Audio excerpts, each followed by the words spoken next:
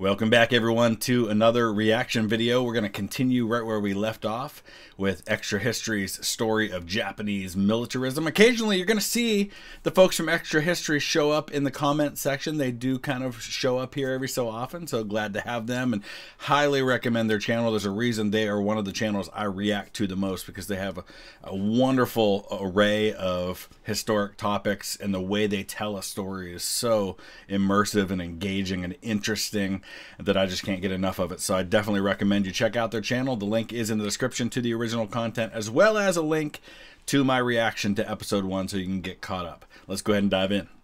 Yokohama, September 1st, 1923. A city of liberal ideas, like labor unions, women's rights, and democracy. A city that smells of foreign delights, like chocolate and cigars. A city about to be destroyed. And so we're just, as a quick refresher, remember, we are only a couple generations removed from a society that's closed to the world, that's all about the samurai and that warrior culture and, you know, the shogunate and that kind of thing. And just within a couple of generations now, they have completely transformed almost into like a Western kind of society. And then, of course, sometimes progress and a change in direction can be halted or radically transformed by a major event, and that's what we're going to have happen here. The ground shakes for 14 seconds, and in that time, most of the Western concrete buildings collapse, crushing hundreds. And though most traditional buildings are wood, soon fire rages through the city. Dazed survivors stagger around, coated in white dust. But it's not over. A 40-foot tsunami smashes into the coast. Ships are washed down streets and deposited on roofs. Then another wave follows, and another. The sea drowns or sweeps away thousands. Within minutes, Yokohama lays in almost total ruin, and the destruction continues inland to a place only 17 miles from the port city, Tokyo.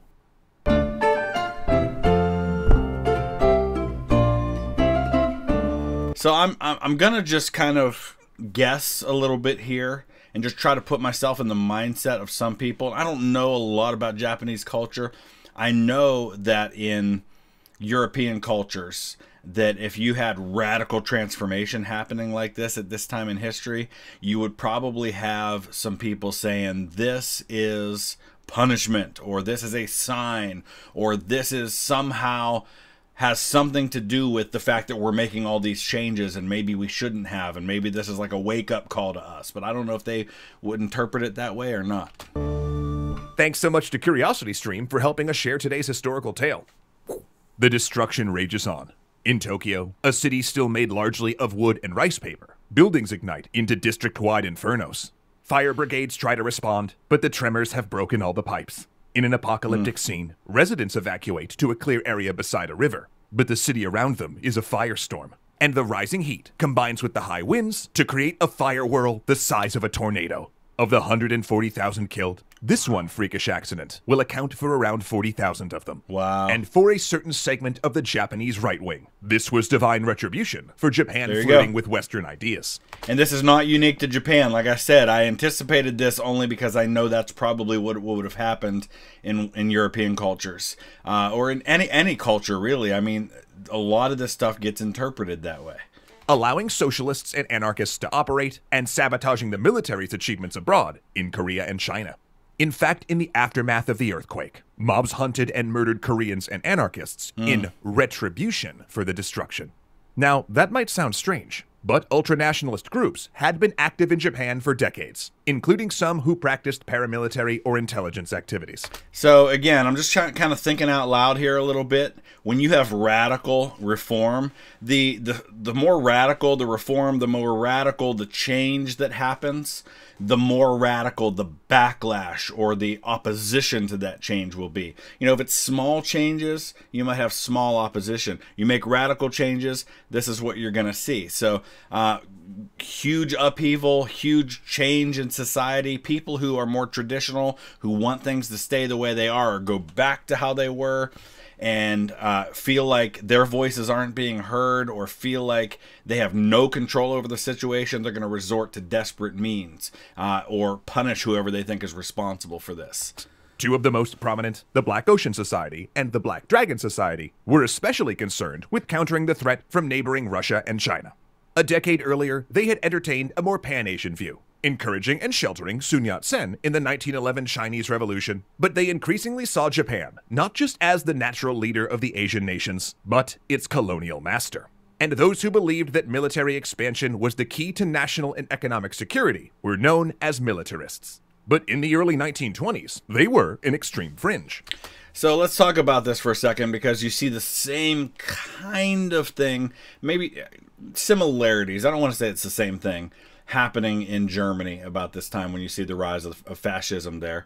Definitely a different form. But what happens is when you grow, or when the focus of your nationalism is on military expansion, then you have to use that military, right?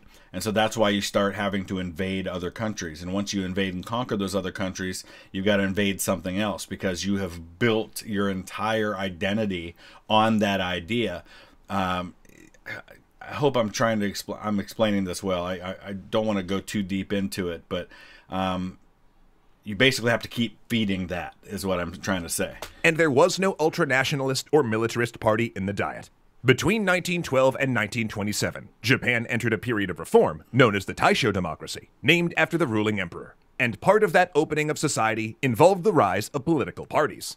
Now, there were a lot of parties, but we're going to focus on two today. The conservative Sayukai, or Association of Friends of Constitutional Government, and the liberal Kensekai, or Constitutional Politics Association. You actually met the Sayukai last episode. It was the party of Hara Takashi, the prime minister assassinated in a Tokyo train station. They claimed to be liberal, but were really more of a center-right bureaucratic party, believing in big government, large public spending, and opposing social reform programs. They also flirted with the militarist and ultranationalist right, positioning themselves as pro-military and largely in favor of colonialist projects. The Kensekai, by contrast, was a center-left party who backed labor unions, supported economic reforms for farmers, and stood against the rule of oligarchs. Their biggest policy proposal was universal male suffrage, but they'd also been kept out of power by oligarch machinations, prevented from forming a government even when they won the majority. And because the conservative Sayukai held the majority from 1900 until just after Hara's assassination in 1921, you'd think the ultranationalists would be happy. Well, not so much. For these men, the moderate conservatives were almost as despised as the leftists. See, before Hara, the prime minister was usually a retired general or admiral and extremely friendly to the military. Ultranationalists also hated how Japan had joined the League of Nations after World War I. They thought it was... Ultranationalists, I'm going to guess their idea of nationalism was a strong Japan that kind of goes back to what they were before, right? Where they're kind of more isolated from world affairs, and joining the League of Nations is being very kind of, I guess, maybe viewed as more interventionist, maybe just kind of not what they want. Was a policy that did nothing but restrain Japan from acting decisively and unilaterally in its own interest. Okay, so by joining the League of Nations, they are restricting what they can do, because they're basically giving tacit support to the idea that the League of Nations as a whole is going to kind of police the world, and that's going to restrict Japan's ability to grow and expand. And it's interesting that that's the case, because then Japan's expansion in the 1930s through military conquest is going to be one of the death knells of the League of Nations. They argued that Hara hadn't even gotten the Paris Peace Conference signatories to affirm a statement of racial equality among the members. The UK and US. And you know who's in big part to blame for that?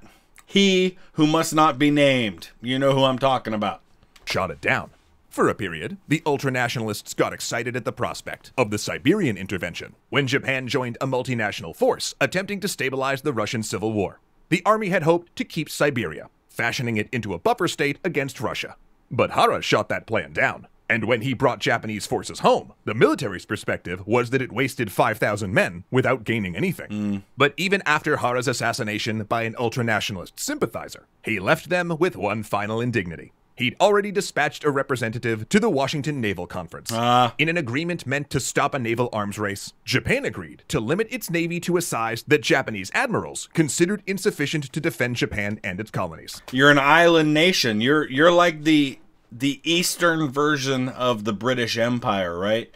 you are an island nation that's not only going to require a very strong professional land force, but especially a strong navy. And you're probably looking to Britain and saying, well, if they can have it, why can't we have the same thing?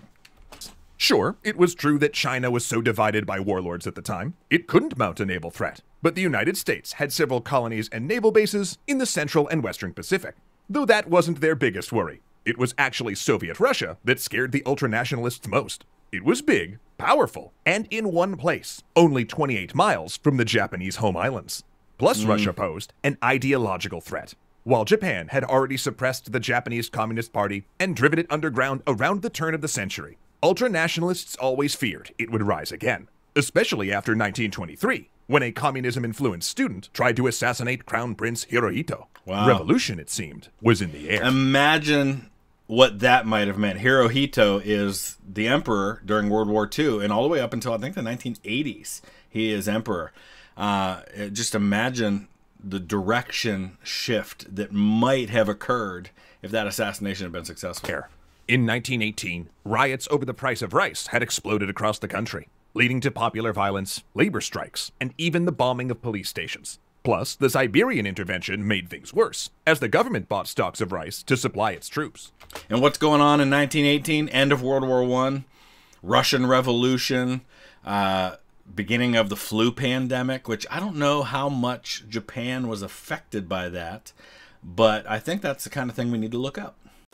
So it looks like Japan was not as badly hit by other parts of the world. The conservative worldwide estimate is 1.7 to 2.8% of the population. I've seen numbers as high as 5% of the world population died during the flu pandemic. In Japan, it looks like deaths are 250,000 to about 500,000, which would put it at less than 1% of the population. So it did hit Japan. I mean, hundreds of thousands of deaths is hundreds of thousands of deaths, but significantly less than many other parts of the world experienced. I should mention, too, that article also pointed out that the numbers in Japan were actually pretty similar to numbers in the United States and Canada and some other countries. So not hit as badly as some parts of the world were. And then, in 1923, the Great Kanto earthquake wrecked both Yokohama and Tokyo. This necessitated a massive rebuilding effort that sucked up government funds, while meanwhile, inflation was squeezing the urban class. And that economic difficulty, and the dissent it caused, helped promote liberal opposition parties like the Kensekai, which won enough seats in 1924 to create a hung parliament and a three-party ruling coalition with the Sayukai. But given how much they had to compromise, the Kensekai's reform plan had to stay moderate. They passed universal male suffrage in 1925, hoping to move the country away from the oligarchs, and passed some economic bills. Yet under pressure from their allies, that same year, they also passed the Public Security Prevention Law. This allowed the government to jail anyone for 10 years if they formed or joined an association aimed to alter the Kokutai. But who determines which associations are counted in that, and how do they determine whether or not you're officially a part of it? Interesting. It sounds like this is the kind of thing that could be abused to jail any of your political opponents. National body with the emperor at its head, or act against private property. Now, it was clearly aimed at communists and socialists, but considering its vague language, could come to be used on anyone. Yep. But while There they you had go. to compromise in the Diet, the Kensekai could push a more liberal platform in foreign relations. As foreign minister, the liberal Kijuro Shidehara defined Japanese diplomacy in the 1920s, pursuing amicable relations with Britain and the United States, and non-intervention in China. When trouble occurred, he usually evacuated Japanese citizens rather than sending troops. Even as Chinese... And that's interesting that he did that, because it is a pretty common tactic, right? We saw the Americans do this when you are concerned about Americans who might be in harm's way. You know, when Japan invades and they start attacking Nanking and there are American civilians there, the U.S. sends in military to help protect them. So it's a very non-interventionist policy, and it's a very kind of more peaceful solution to say that rather than ramp up the tensions and send my military into a tense situation in order to protect our interests there, I'm going to pull our people out. That is definitely communicating that you're trying to avoid conflict and not ramp it up. Nationalist leader Chiang Kai-shek, who the ultra-nationalists considered a Russian puppet, consolidated control in China. Shidihara stayed out of it. He refused to join with allied nations in threatening retaliation when Chiang's forces attacked several embassies. But Shidihara's hesitation to use troops, and the government cutting the army by 4 divisions, angered both the military and the public. Some ultranationalist and junior military officers even started to go as far as saying parliamentary government was un-Japanese. And then, financial panic hit. After the Great Kanto earthquake, the government had offered earthquake bonds to the big banks at a massively discounted rate. The idea being they could lend money to help with the rebuilding. But then by 1927, Japan was in an economic slowdown, and the government floated, making those bonds come due. The result was financial crisis. Citizens made a run on banks, withdrawing their money. Smaller banks collapsed overnight, leaving the market controlled by the big Zaibatsu corporations, many of which had political or family links to members of the Kensekai. I don't want to read too much into this, but I wonder if things like this happening in 1927 had any sort of ripple effect into what ends up happening in 1929 with the stock market crash and the fall into depression, because I know that did not happen in a vacuum in the United States. It's just like right now, it seems like everybody in the United States keeps talking about and focusing on inflation here in the US as though it's not also happening everywhere else in the world. When I was just in Belgium a few weeks ago, several people there in Europe were asking me, are you guys having any issues with inflation there? Because it's really bad here in Europe. And I was like, oh, wow, because it didn't even occur to me that they didn't realize, yeah, it's happening in the U.S. And a lot of people in the U.S. don't realize, yeah, it's happening in Europe. So I feel like this probably is either something that helped spur that on or was also a part of the same kind of worldwide thing that was happening that leads to that. Shidihara, for example, was married to a daughter of the man who founded Mitsubishi. It was not a good look, and the prime minister was forced to resign. His Sayukai successor, a general, lost no time in rolling back the tide of liberalism. Within a year, he'd used the Public Security Preservation Law to arrest thousands of known and suspected communists across Japan. That law is probably okay as long as you have somebody who exercises restraint and uses it responsibly.